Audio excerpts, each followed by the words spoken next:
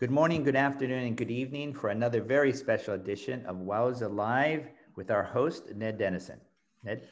Hello, everyone. It's my great pleasure to introduce a friend of mine, Gary Emich. He's an accomplished marathon swimmer. He's an author and a coach. And for today, probably most interesting, he's one of the few people in the world that's done more than 1,000 Alcatraz swims.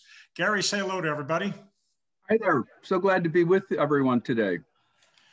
Gary, bring us back to your first Alcatraz swim and how it all came about.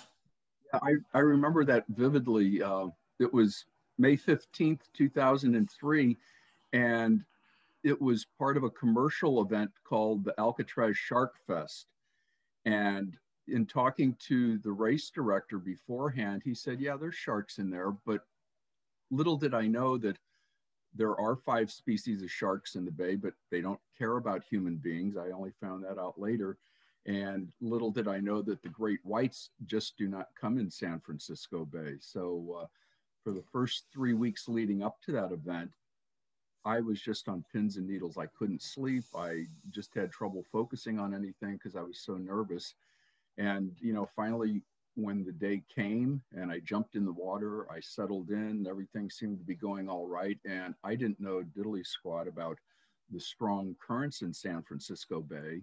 And to make it back to shore, you had to swim into what is called aquatic park. And from the bay into aquatic park, there's an opening maybe 50 yards wide. And I got a couple 100 yards away from the opening. And I said, okay, well, I'm going to swim right towards the opening. And as I did that, the currents just swept me right by. And that happened to quite a few people. And in fact, there were 4 of us that globbed onto a kayaker to try to get us to move back to or take us back to the opening. And because of the weight, we all just started drifting with the current. And he said, we have to get off. Go swim under the pier, which is on one side of the opening, and a boat will come by to get you in just a few moments. So, you know, like good little lambs, we all swam underneath the pier and we're hanging on, and we waited, and there's no boat coming. And finally realized the only way to get back into aquatic park is to clamber over the underside of the pier, which was completely covered in barnacles and, you know, bloodied and cut up. We got in, and I just realized at that point in time, I've got some unfinished business here. So that was my very first one. And like I said, I just remember it clear as yesterday. Do us a favor, Gary. There might be somebody in the world that doesn't actually know what Alcatraz is. Tell us where it is, what it is, the distance of the swim, and give us some idea of these currents you talk about, how strong they can get. So Alcatraz is an island that's located about 2 kilometers or 1.25 miles off the shore of San Francisco. And back in the late 1800s and early 1900s, it was actually an army prison. And then in the early 30s, the army abandoned it and they turned it into a federal penitentiary.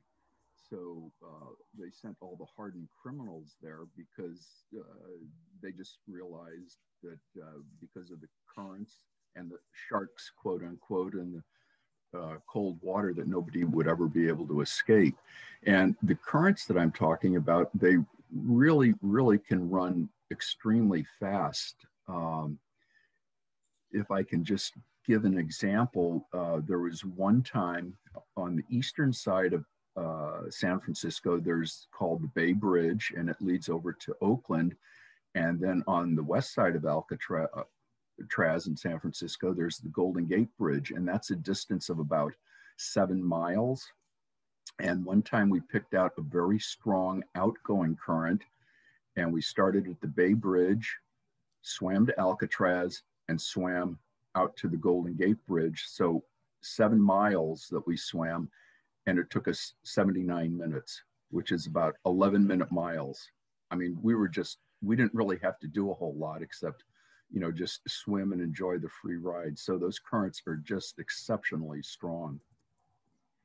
And in a normal, or sorry, if I look across your 1,000 Alcatraz swims, what's your kind of normal time or range of times to get from the island into shore?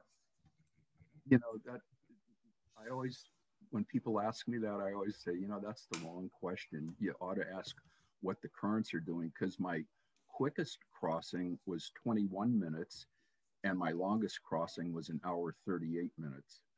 So, it's just amazing. Having said those two extremes, though, normally if you time the currents properly, and we always like to do science experiments out there, which is why, you know, the times vary so much. But if you pick an ideal time, it should take, you know, 40 to 50 minutes. I remember the first set of directions I received on the big boat out near Alcatraz, and somebody kind of pointed kind of 10 degrees to the left and said, if you're particularly fast, head this way. And they just kept moving their arm to the left and said, if you're really, really slow, you want to head out at about a 45-degree angle. And it was quite a dramatic kind of difference between a short crossing and something that's going to take a little bit longer. Did you get, so after you went back and did the second one, hopefully without drawing too much blood, were you instantly hooked, or did you need to do another 10 or 12 swims before it kind of got in your blood? Well, you know, at the beginning, I didn't really have any goals at all. I just, you know, swam the Alcatrazes as the opportunities arose. And then I guess it was around 1995, I was 45 or thereabouts. My wife and I were at Yosemite National Park, and there's a great big 2,000 or 3,000 foot vertical cliff there called El Capitan. And the guide who was taking us on the, you know, nature walk said that he had scaled El Capitan 50 times, and then he decided he had pushed the boundaries enough. And I was just sitting there and bink in the back of my brain, I thought, well, I've done Alcatraz 7 or 8 times. Maybe it's possible that I can get up to 50 Alcatrazes by the time I'm 60, which was still, you know, 15 years away. And I thought, well, man, I've only done 10 or so in the last couple of years. To get to 50, that's going to be quite a stretch. And that was when the seed sort of got planted that I could possibly get up there. Big part of your Alcatraz is the South End Rowing Club. Tell us a little bit about the club and how you managed to get a membership there. Well, the standard jokes are that South End Rowing Club is a drinking club with a swimming problem. And the other one is that there's a rival club right next door, the Dolphin Club.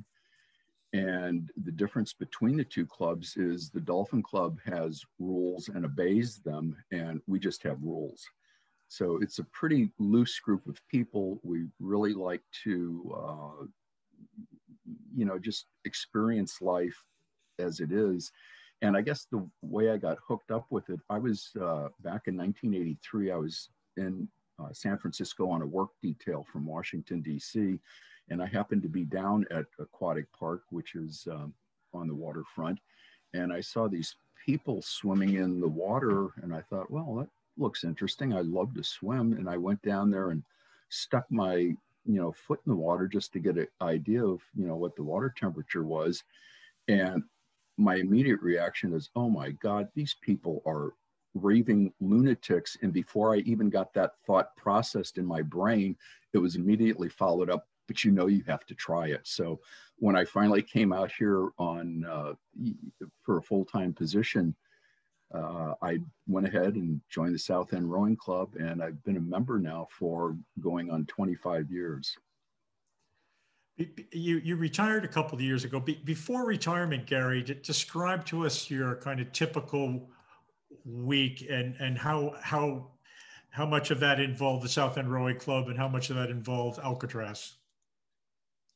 Well, before I retired in the beginning of 2006, what I try to do is I always like to try to have a routine. So I try to swim down at Aquatic Park, you know, 3 times a week, and then run off to work. Sorry, Gary, the volume's gone really, really low. Can you start that again, please? Yeah. So better. okay, before I retired, what I try to do is I really like routine, so I try to swim 3 days a week before I went to work and at the South End Rowing Club. And then on weekends, I'd, go for a run and a bike. I was doing, mini triathlons at the time.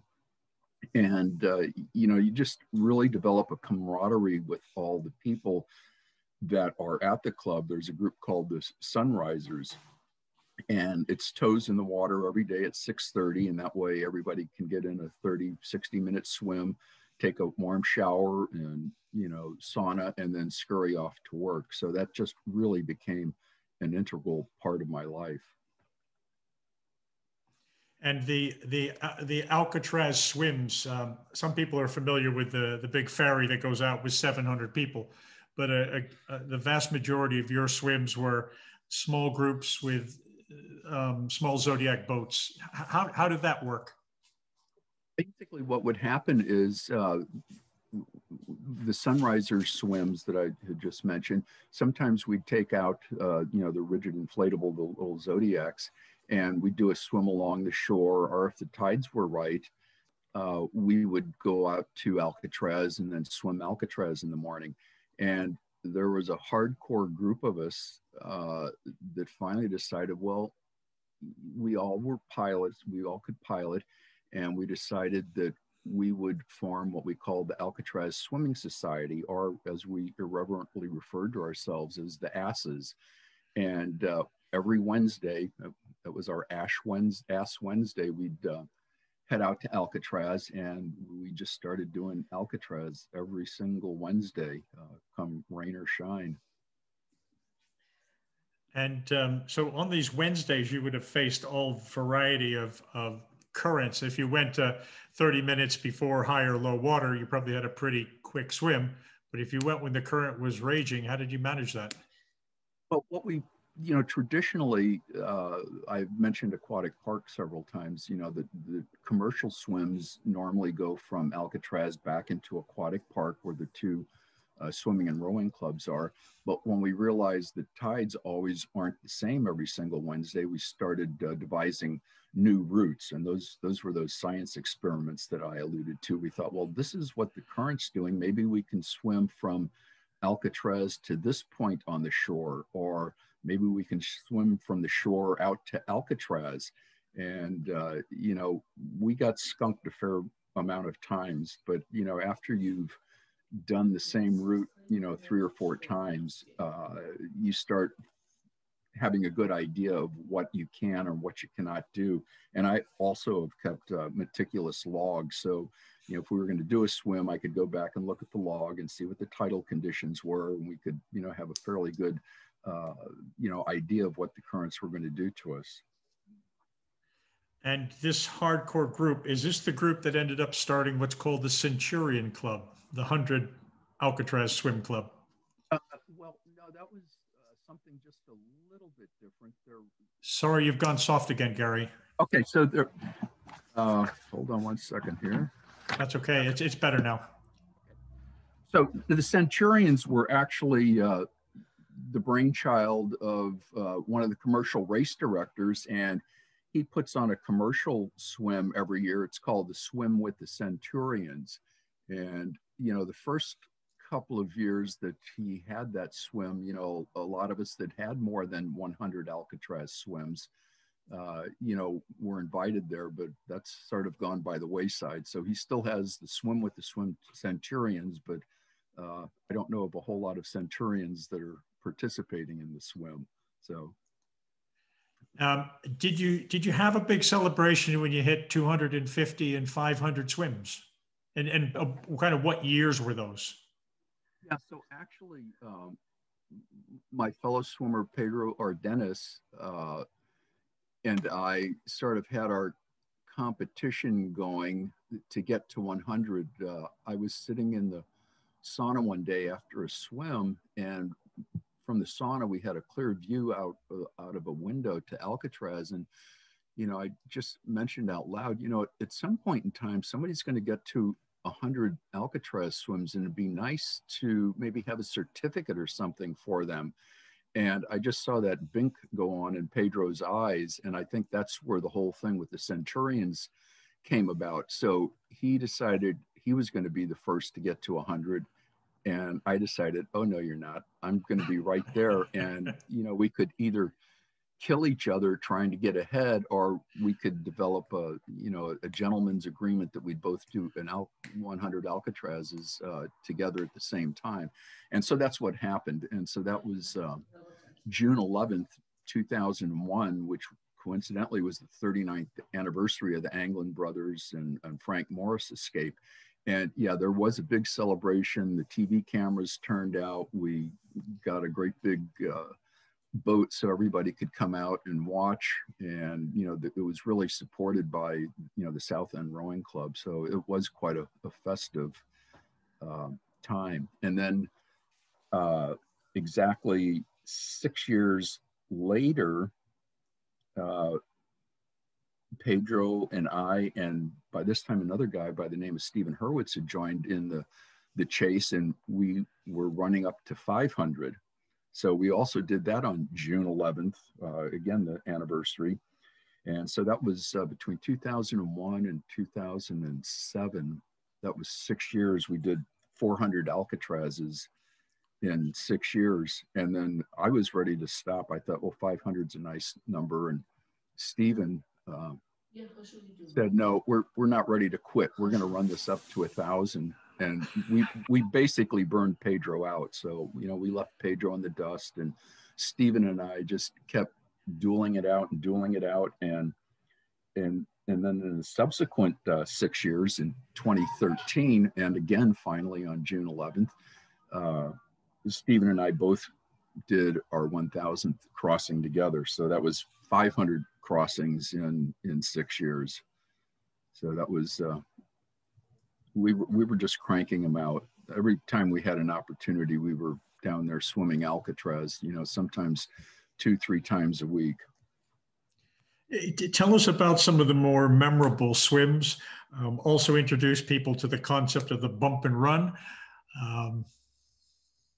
Yeah, so there's two kind of swims. A bump and a run is basically when you start at the shoreline of San Francisco and swim out to Alcatraz and then swim back to shore. There's also a round trip Alcatraz where you swim out and around the backside of Alcatraz and then come on back. And I think one of my most memorable swims was I was doing a round trip Alcatraz. And so I had gone around the backside of Alcatraz and I was coming around the front, and you can really get kind of spread out. And I was all by myself, and, you know, you sort of zone out while you're swimming. And all of a sudden I saw this black torpedo shape just zoom under me. And it was like, whoa, what the holy heck was that?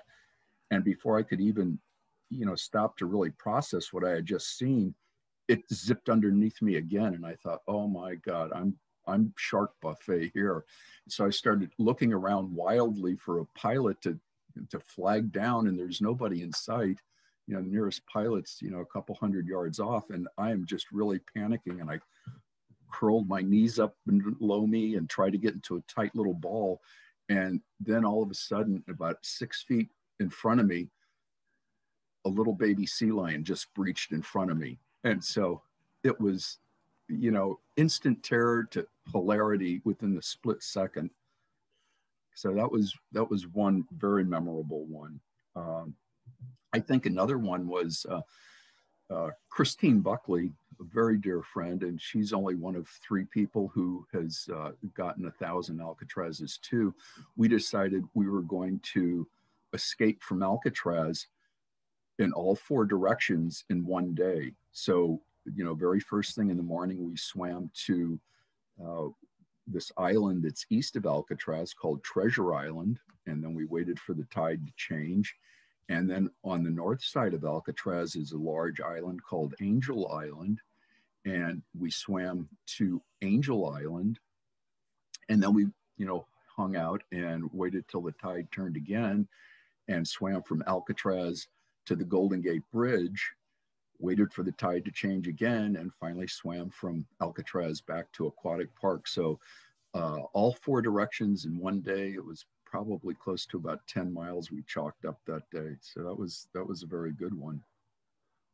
But I think my very favorite one is going back to Stephen Hurwitz and myself. We used to dress, we always knew we were going to go to 1,000 together on the same day, but we just loved to drive ourselves and each other crazy by seeing who could always be ahead in the count. And so we would torment and tease each other. And one, time Stephen said, well, I'm going on vacation for, 2 weeks, but I'm 10 ahead of you right now. So, I don't have anything to worry about. And that just stuck in my craw the wrong way. So with a local pilot, I made a deal where he would take us out, and in the space of 10 days, we did 8 bump and runs. And so each bump and run counts as 2 crossings, because you swim out, you swim back. So when Stephen got back, he found out that not only was he still not ahead, but he was 6 behind. And he was so furious. I mean, it temporarily put a strain on our relationship. But then he realized, well, you know what? Gary's always out of town traveling and, leading swim tricks. So, when he goes out of town, I'm going to give it back to him in spades. So, we just had that going for years, just tormenting the holy moly out of each other. I think for this concept of the bump and run, so people can picture it in their mind. I think the last bump and run I did is we got in the little boat, went out of Aquatic Park, headed off to the right, went down, I don't know, 2.5, 3 miles or something. Had a lovely swim over to Alcatraz. Apparently you're not supposed to touch it, but you can kind of stand on a rock and pretend you're going to touch it. And then when we headed back, we ended up about a mile from the Golden Gate Bridge. So the current had taken us the better part of 5 miles in that bump and run. And you just get this impression of how insignificant you are in water moving that fast. And that's exactly right. And sometimes, even though you know what the current's doing, you see the point of land where you thought you were going to get out, and you're still 1/3 of a mile, 1/2 of a mile offshore as you're being pressed, swept by it. And it was that same sinking feeling of despair that I had the very first swim when I got swept past the opening to Aquatic Park, and you realize, oh, I'm going to be in the water a heck of a lot longer than I planned. But yeah, that current is very, very powerful. So I heard a story, Gary, about you getting a ticket one time on a bump and run to Alcatraz. Did the warden come down and pick up your goggles and stick a paper in between your goggles? Did they tuck it in the back of your swimsuit? What did you get a ticket for? And what did you do with it? Well, again, this was. Sorry, you've gone soft again. Okay, this was another misadventure with Christine Buckley. We had done a swim from the shore out to Alcatraz, and it was a little bit later in the day. And as you had alluded to earlier, you're not supposed to touch Alcatraz. There's a little rocky beach at Alcatraz at one spot, and we swam into there and we got out. And right above us, there was a ranger leading a tour, and he just saw us. And I guess he got furious that not only had we touched Alcatraz, but we had climbed out onto the island. And so he was so incensed that he could see the name of the pilot boat, and he knew where that pilot boat was docked. So he came in off Alcatraz and wrote 3 tickets to us. And one was engaging in a sport without a permit, which was untrue because we did have a permit. The other one was engaging in an unsafe activity, which is debatable. But the third one that just blew us all away was we got a ticket for illegal landing of persons on Alcatraz. And it's like, I mean, the whole thing is everybody always escapes from Alcatraz, but we got a ticket for illegally landing on Alcatraz. And the funny part about this is it was a federal ticket. So when you have a federal ticket, you have to go to U.S. District Court and appear to, have it, settled. And you just don't get rid of those tickets. And I think in all of our lives, there's something that's happened that's always been a mystery as to, well, what happened. And we kept waiting for a summons to appear in court, a summons to appear in court, a summons to appear in court. And it never arrived. And about a year or two later, I was doing a presentation on swimming from Alcatraz. And one of the people in the back of the audience, I was relating this story, and he said, well, I can tell you what happened. He said, I was working, interning in the U.S. Attorney's office that summer when that ticket came through, and the lead U.S. Attorney just looked at it and said, oh, this is ridiculous. And he just crumpled them up and threw them away. So, I mean, that was the end of that. But are you still a felon? 20 arrests, but no convictions. So let's say you and Steve are heading off to 1,000. You're taking a gauge of each other every now and then, making sure the other guy doesn't get too far ahead. Tell us about the plan to do 1,000. Presumably you had a few friends along, and you did a bit of a celebration afterwards.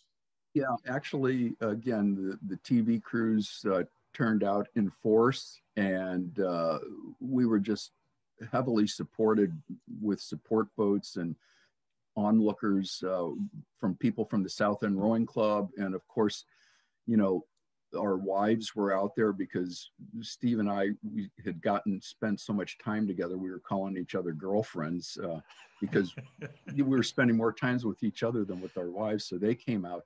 And after we had accomplished that, we did have a celebratory party at the South End Rowing Club. And we also made it a fundraiser for 3 nonprofits. One was Baykeeper, who is an environmental watchdog agency who watches out over the conditions in the bay. The other one was Hospice by the Bay, which Stephen had been involved with. And then, of course, the third one was the South End Rowing Club. And I also indulged myself in a little bit of self-boasting indulgence, and got a big tattoo on the back of my back, on my left shoulder, that has a picture of Alcatraz, a swimmer, and a shark following the swimmer. And it just says 1,000, Alcatraz 1,000. So that was my little bit of, patting myself on the back for 20 years of chasing Alcatraz. And did you walk around without a shirt for a couple of months? No, I didn't, but there were a lot of people, at the South End, you get absolutely no respect. People wanted to know what was going to happen when I got to 1,001. Was I going to have a magic marker? Was it going to be like the old McDonald's signs that, 100 million served, 200 million served? So, I did not walk around without my shirt. What are you up to now, Gary? 1,059. But, after I got to 1,000, it was like, you know what? Because those last 4 years, we were doing over 100 a year.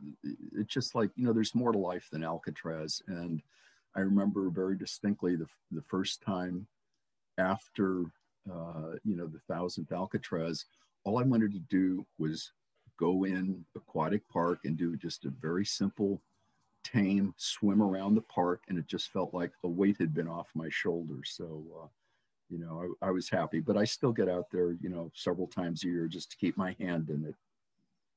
Is it Steve's fault? If Steve had announced he was going to 1,500, would it have motivated you?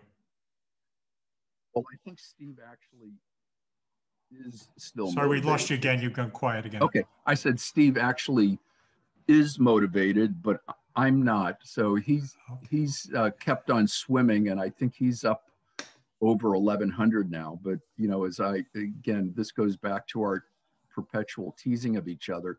I tell him that there were a couple hundred where he had rotator cuff issues, and he literally couldn't swim, and he was kicking them with fins on. And I said, well, those Alcatrazes don't count. Those are asterisks because you use fins. So that just sort of gets under his skin and makes him irritable. But, if you think about it, still kicking them, 2 kilometers, 1.25 miles with just fins and no use of arms. That's still pretty amazing feat. San Francisco, COVID, the club needed to shut for some period of time. To describe what you're doing these days to stay in shape, how you're managing to swim, you're cycling, you're running. What's life like? Well, the club still is closed indefinitely, and we're not quite sure when it's going to be reopening, hopefully within the next year. And as you know, from having visited, I live 3 blocks from a surfing beach. And so what I've done with a handful of people from the club who live around here and a neighbor, we try to get down there on Monday, Wednesdays, and Fridays and splash in the water about 8 o'clock, weather conditions permitting. And normally once we get out past the breaking waves and stay outside the surfers, the water's, pretty swimmable. And then, we'll be in a half an hour or so, depending on the water temperature. And then we get out and, I scurry home and take a nice hot shower. And I still try to get in, at least 1 run and 1 bike a week, do a little Pilates, do some strength training. I tore my rotator cuff last summer, so I've been working to, strengthen that up. So, I'm just trying to keep my routine and stay healthy. The mystique of Alcatraz lives large. I've had a number of people that are kind of more impressed I've swum from Alcatraz than the English Channel. The famous escape with the 2 brothers and the other guy. Tell us a little bit about the story of that escape and views of what might have happened. Well, it was June 11th, 1962. 2 brothers, Clarence and James Anglin and Frank Morris, made their escape out of the prison, and they had been working for months on end to scrape holes out of the back of their cells. And they created masks out of paper mache and real hair and put those in the bed. So if a guard came by, it would look like they were sleeping. And they snuck on up to the roof where they came out the top of a fan covering. And over the preceding months, they had built a raft out of raincoats. And they took off in the middle of the night and were never seen again. And the conjecture just goes, both ways. They all drowned, and the other party says, nope, they survived and made it. And I personally think that they made it because every year along the coast in the Pacific Ocean or even in San Francisco Bay, 1 or 2 people drowns and their bodies sink. And then after a couple of weeks, as the bodies start decomposing, the gases causes the bodies to rise again. And with the case of the escape, the Anglin brothers and Frank Morris, they had almost a 24/7 search for those 3 guys for almost 2 weeks, and they never found any bodies. They found a little bit of debris from the boats, but they never found any bodies. So I just think it highly unusual that all 3 would have drowned and not one of them would have surfaced back to the top again. And then about 10 years ago, there started to be rumors and photographic evidence that they had escaped and made their way down to Brazil. And there was a photograph circulating that showed the 2 Anglin brothers. And then a year or 2 later, the FBI got a letter from the one Anglin brother saying, we did escape. I have terminal cancer. I would like to turn myself in if I can get some medical help. And that just never came to be. So it's an unclosed chapter of what actually happened. But, my guess is that they did make it. So for people listening, Alcatraz was for very, very hardened criminals. As a general rule, they wouldn't have grown up in a country club life learning how to swim in a little pool. They were in Alcatraz, locked in a prison. They didn't get a lot of swimming exercise while they were there. The currents are savage, and the ability to escape that prison alone was tough enough. So you just have to picture at some point, somebody ends up in the water, probably unaware of what the currents are doing at that given time. Impossible to have arranged for somebody to meet you ahead of time. So really quite an incredible story.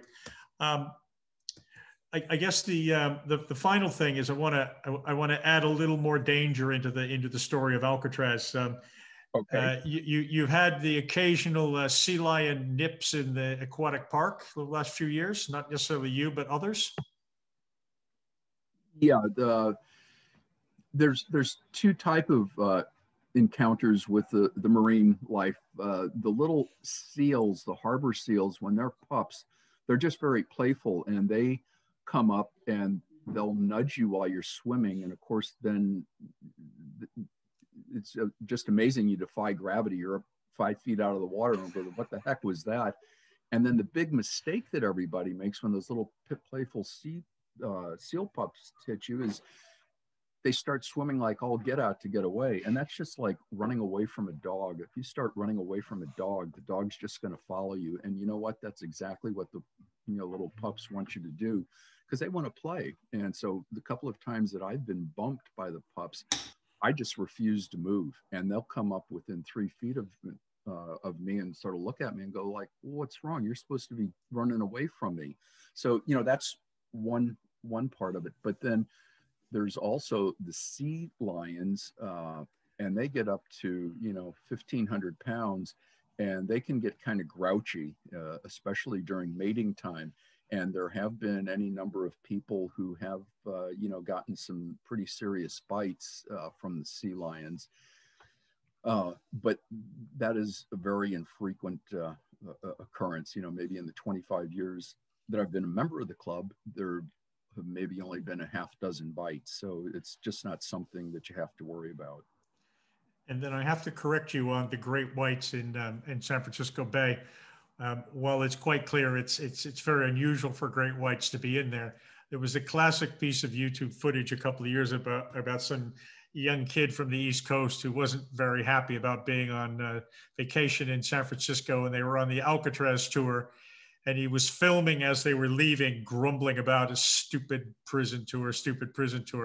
And a great white took a seal right at the pier where they were loading on the boat. And he got some great footage and a lot of blood. And he turned from a really unhappy kid into a kid that had the greatest experience of his entire life. I'm sure it was. And I remember that incident, yeah. And about 3 days later, we did a bump and run and did the turn kind of near that pier.